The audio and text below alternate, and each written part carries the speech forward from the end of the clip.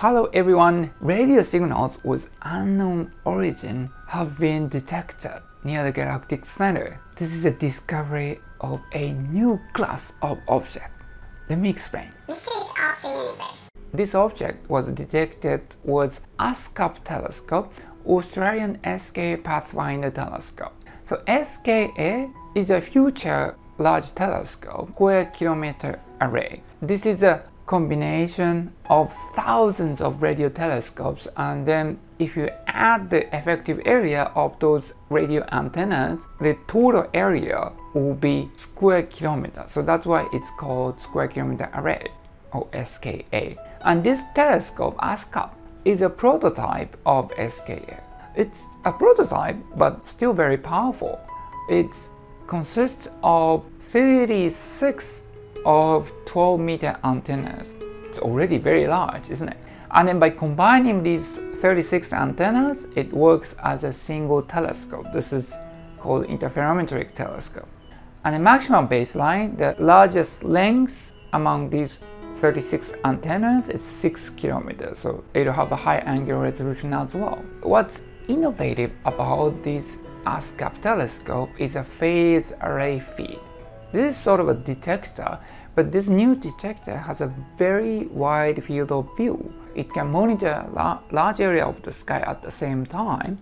Then it can detect rare objects such as this discovery. ASKAP telescope is in Australia. So let's look at their detection. So this is their detection images. So if you look at the top right panel, this is before this object appears. There's nothing at the center, right? But if you look at the panel B, now boom, there's a big black object appeared at the center. This is the same position, and it wasn't there before, but very bright object appeared. This is January 2020. This object was detected in the direction of galactic center near our Milky Way galaxy's black hole. And after detection with this ASKAP telescope, another prototype of SKA, Meerkat in South Africa, also tried to observe this object. This Meerkat is also prototype, but it's also very powerful. Meerkat had 64 antennas. Each one of them is 13.5 meters. So it's a very large telescope. Again, this is combined as interferometer and it works as a single telescope, these 64 antennas. And the maximum baseline, largest distance between antennas is 8 kilometers, and it's in South Africa. Let's look at detections in a time sequence. So the x-axis is time, and the y-axis here is the flux, the brightness in radio. And then if you could look at the January 2020, there are some blue points. So these are detections with ASKAP telescope. And compared to previous undetection, suddenly it became much brighter. And then interestingly, it suddenly also became fainter too. And then later, January 2021, Meerkat telescope observed this object. If you could look at the red diamonds, so these are data from Meerkat telescope, and again in January it got brighter and then faint. If you look at the smaller panel on the bottom right, then it very quickly got fainter and fainter and disappeared.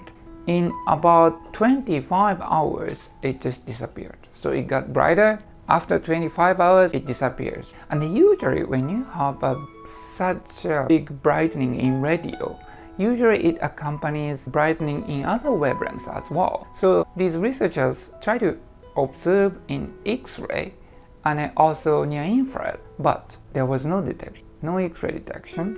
And for near infrared, they used Gemini telescope in Hawaii. This is an 8-meter telescope, so it's very sensitive, and they observed this direction, but there was nothing. So the bottom line is what this is. The authors of the paper discuss many possibilities. The first one may be low-mass flare stars. Low-mass stars, much lighter than the sun, sometimes have flare. So it may be this kind of phenomenon, but it's not likely because those flares of low-mass stars usually accompanied with X-ray or infrared brightening.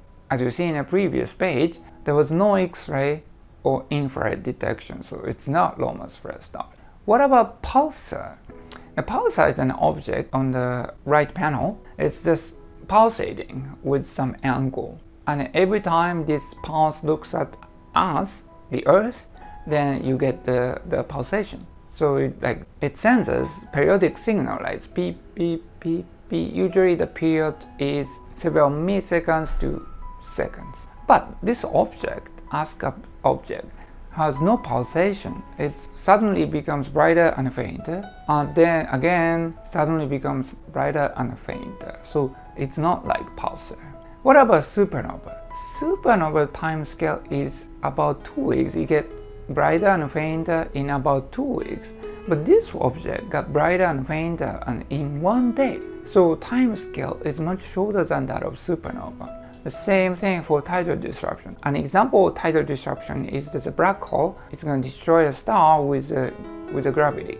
This also time scale is much longer than 25 hours, so it's not very likely.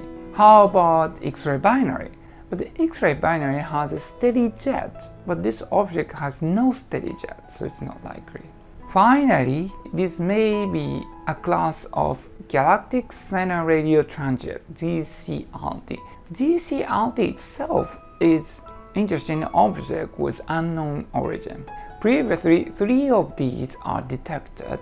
This gets brighter and fainter, and we don't know the origin. However, previous 3 GCRT are more or less signal was coherent, so we got brighter and fainter, like in 10 minutes or so, or some coherent period. However, this ASKAP object was, randomly suddenly becomes brighter and fainter, quiet, brighter and fainter. There's no periodicity, so it's not like GCRT previously found.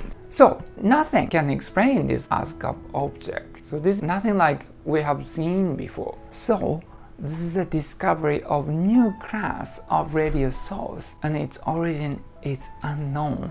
Isn't it exciting? There's so many mysteries in the universe. And then the researchers keep monitoring this object, and then we collect more and more observational data, and combined with a new theory, researchers are trying to figure out the physical origin of this object. It's very interesting, isn't it? I thought this was very interesting. So this discovery was made because of the powerful new radio telescope. And as more and more powerful radio telescopes are built, then there will be a lot more exciting discoveries, especially ASKA, Square Kilometer Array, is planned in the near future. So more and more mysteries of the universe will be discovered in the future. We're lucky to live in an exciting era. Okay, I stop here today. As usual, if you like the video, please like it and subscribe to my channel. As more and more the interesting objects are discovered, I introduced in this channel, so please subscribe to my channel. Comments and questions are welcome down below, as usual. Thank you for watching. See you next time. Bye-bye.